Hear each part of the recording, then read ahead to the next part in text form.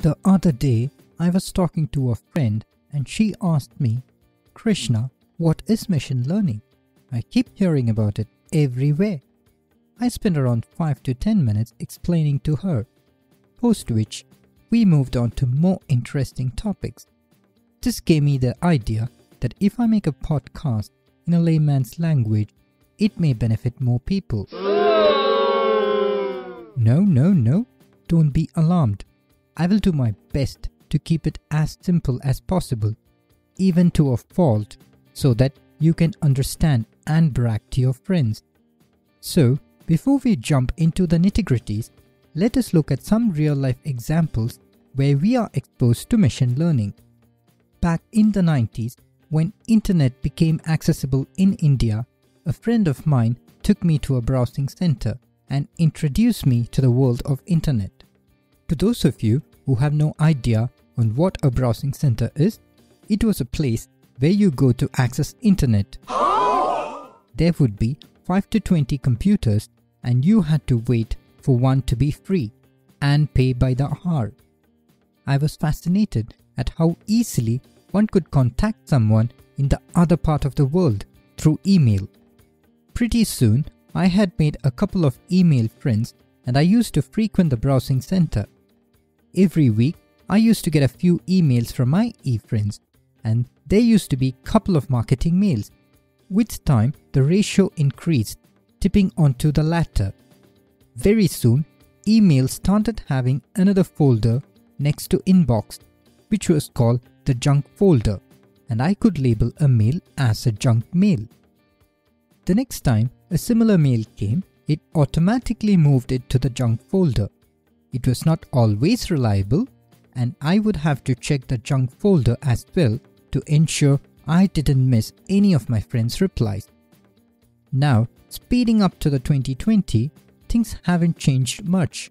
I still occasionally receive a mail from someone whose rich uncle had died leaving $1 million to be claimed, and if I gave my bank details for the transfer, I would receive 60% of the loot. Yeah, that's a spam mail delivered in my inbox. The difference between the 90s and 2020 is that the classification accuracy has improved. However, coming back to our discussion, who's moving the relevant emails to the inbox and the junk to the spam folder? Is it some individual who is scanning through each and every mail and moving them? Surely no. This is machine learning under play. We will see how in some time. A few years back, I happened to use my Indian credit card in an international airport. Within 5 minutes, I got a call to ascertain if the transaction was fraudulent. I was quite impressed at the speed of response. Was anyone manually monitoring each and every transaction and labeling them as fraud? Absolutely not. Again, it is machine learning at play. We will see how a little later. If you watch any of the streaming services like YouTube, Netflix, Amazon Prime, you see recommendations based on your viewing history. Is someone manually tagging the videos? Impossible. Machine learning at your service. Now that we have seen a few examples of machine learning in real life, let's understand one definition of machine learning. Machine learning is a subfield of artificial intelligence which enables machines to learn from past data without someone having to explicitly program. If you have come with me this far, you now know enough to identify a machine learning application when you see one. Let us now bite into the meat, or if you are a vegetarian, bite into the tofu of machine learning.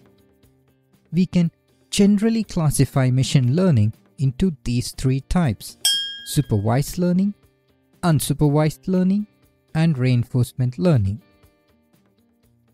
Let us look at supervised learning. Let us go back to our first example of spam emails. We agreed that a superhuman isn't classifying each of our mails. So what's happening?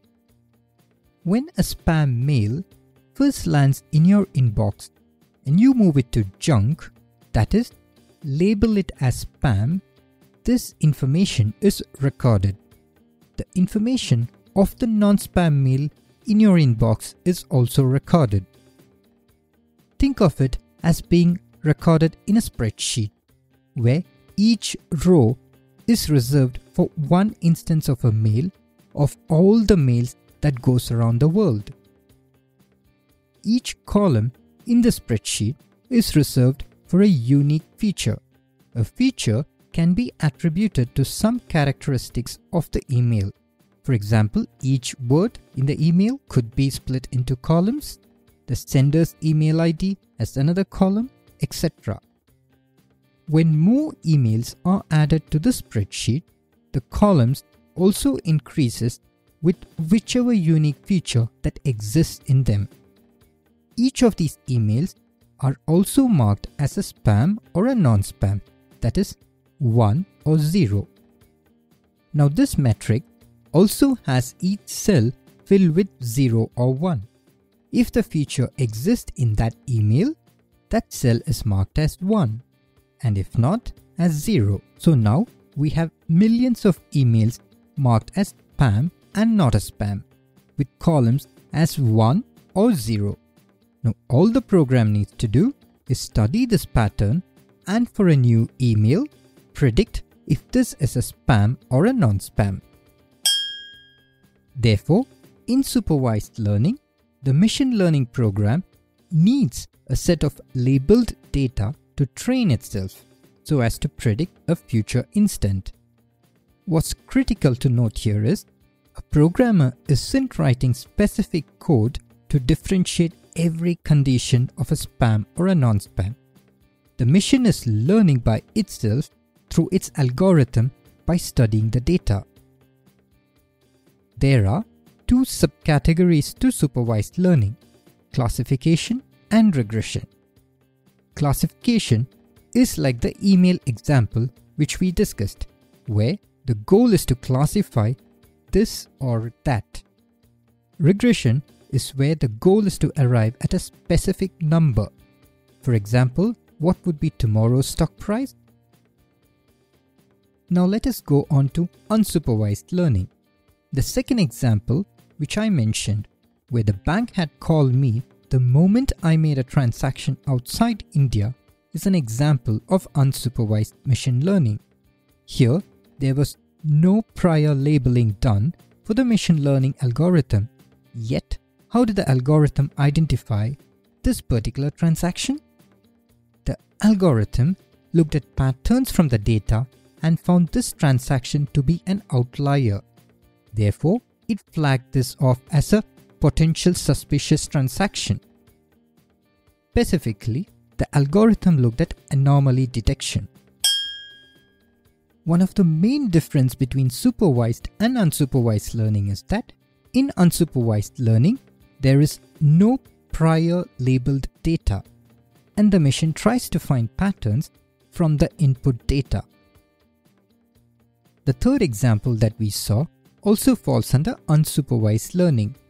When we watch certain videos, the algorithm formed patterns of association and recommended us new videos whose feature closely matched with our preferences.